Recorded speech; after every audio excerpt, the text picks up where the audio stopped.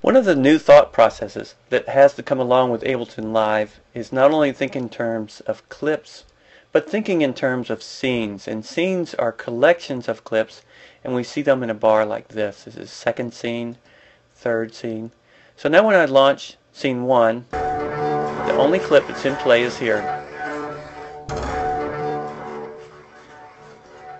And when I launch scene 2, it stops.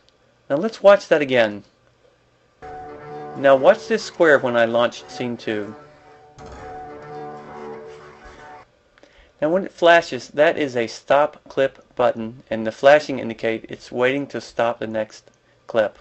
Now the reason it's waiting is because it too is governed by the global quantize here. As we discuss this more, you'll understand that we have every scene, clip, and normally all the clips will follow this, but you can override that. So the stop clip button will tell any audio on that track to cease playing. Let's launch this one down here. And even though I launched this scene above it, it still has a stop clip button. So it's looking for anything in this entire track. So let's launch scene 2 again. And so you can hear right away that it stops above or below. It doesn't matter. Now another thing we want to start thinking about is experimenting and finding collections. So I'm going to launch this clip and experiment with some of these drums now. Bringing up the drum volume.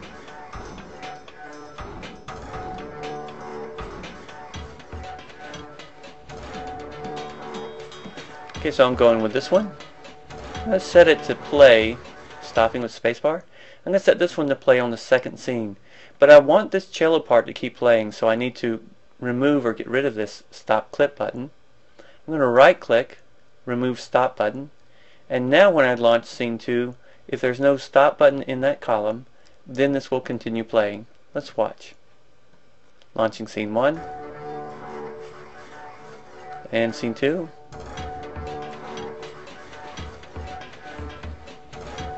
Now I'm going to bring up another cello part. I'm going to toggle over to that with scene 3. Now notice the stop clip button here stop this junk drums from continuing its loop. If I don't want that to happen again, I'm going to remove the stop button. So now I can see I've got certain combinations in here. I can also remove the stop button above, and this allows me to move up and down and not cancel out my drums. So I'm going to stop all clips before I start, stop button to go back to the beginning, and launch scene 1. And now I'm going to add in scene 2. Launching now.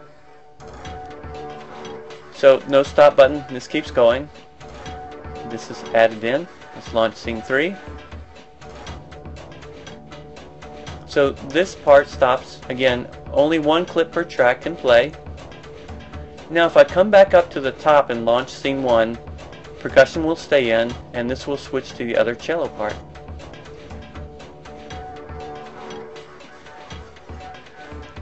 Now we can randomly add in other parts and see how we like them.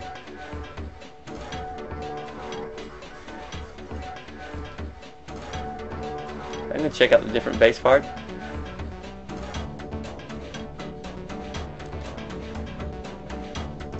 Okay, and I'm stopping.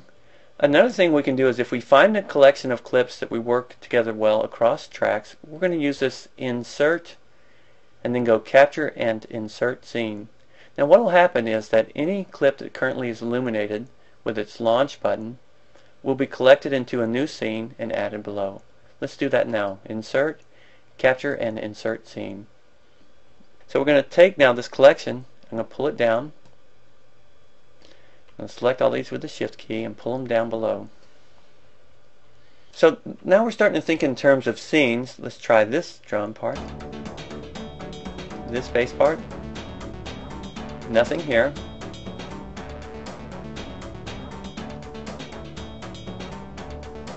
See what this one sounds like?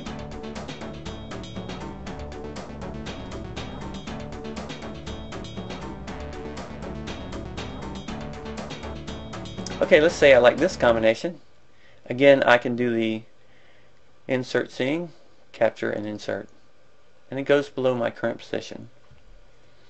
Okay, so that's a way to get scenes going. And again, think in terms of stop buttons. And of course, if you launch any scene, I'll just begin playback.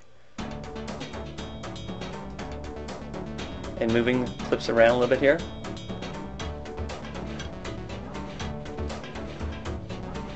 Bring the volume up a little bit.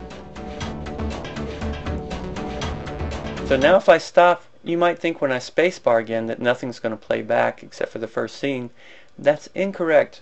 What's going to play is anything that's currently illuminated as a launch ready clip. Here's spacebar.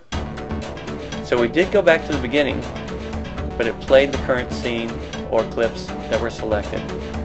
Now if you launch an empty scene like it's full of stop clip buttons, the clips stop playback, but the song is still moving forward. So again, beginning to think in scenes and work with clips and stop clip buttons is a new thought process that needs to go on inside Ableton Live. Another little tip I want to talk about is as you're experimenting, I'm going to launch these all. Here's scene 7. Notice these track activate buttons. They relate to the F keys on your keyboard. So F1, we'll turn this one on and off. F2, F3.